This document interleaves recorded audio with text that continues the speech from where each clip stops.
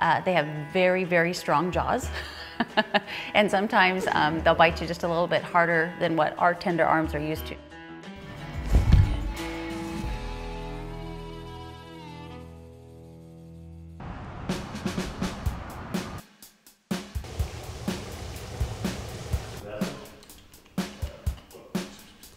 Hello, we are Mick and Melissa, and we are the owners of 2 Bobcats. Owning Bobcat cats, you know that you're going to have bruises, and you know you're going to have scratches, and you're going to have little bites. They have never not once hurt us in a way out of anger. It's just when they really start playing. Have a couple of little broken bones in the hands and lots of scabs. Lots of scabs. When I was a kid, I found a bobcat rustling around in some hay in a barn. And I didn't know any better. I just thought it was a kitten, so I scooped it up and I took it inside. And we were really close. So I remembered that as a kid and thought if there was ever a point in time as an adult where we could try again with one, I really wanted to give it a shot.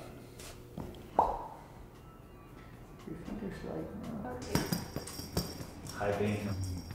It was supposed to be just one home, but we ended up having 2. So we got Gypsy about a year ago in January of 2018, Monaco about 2 months later, and we've had them now for what, almost about 6 months together, and they're learning to get along really well, and each month it gets a little bit better.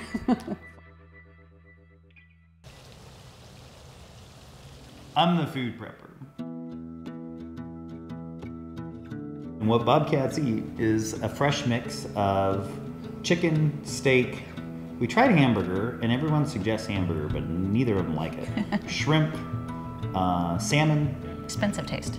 Pork, and it's all good stuff. And I always go for the heavier fats cuts of meat, and we feed them once a day in the morning. I also put a supplement on top, and it includes bone marrow, feathers, fur, teeth, just anything and everything that they would ingest in the wild, so hopefully they're not missing anything. Yeah, they also get organs.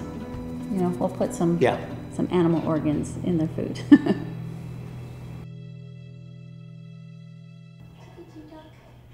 As far as damage to the house goes, as you can see, our couch is in great condition. They pee in the toilet. Sometimes in the sink. Sometimes in the sink, yes. Come to find out that it's actually innate in them because they're wild animals and they don't want their scent to be left because they like to stay elusive. They like to pee in streams and ponds and all that stuff. And so in the house, as soon as they find the toilet, that's their preferred place to go to the bathroom because it hides their scent, which is so cool. Can you flash for me?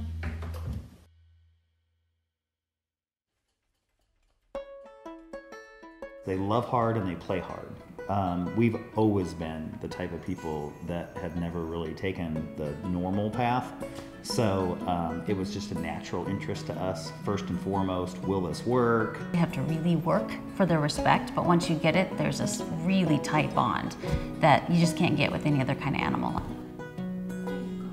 I mean, we've owned dogs, we've owned cats, we've owned lizards, we've owned every kind of animal, and we've never owned one that when we walk in the door, from even being gone for 2 hours, they are so excited to see you, and they're just, Gypsy's all up in me and jumping on me, and Monaco's wanting us to play with her.